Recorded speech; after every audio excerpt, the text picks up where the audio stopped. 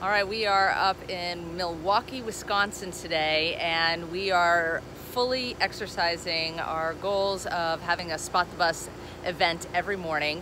Okay, well, let me rephrase that. Every day, because we didn't make the morning today.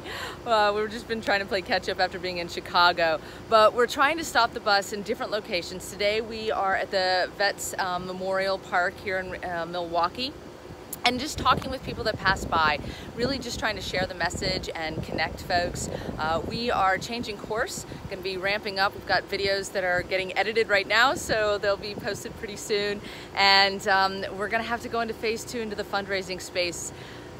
We didn't want to fully enter into that until we were sure that we were ready and that the nation was ready and looking for something more, but now we're really confident that the strategies we're putting together are different than what you're seeing.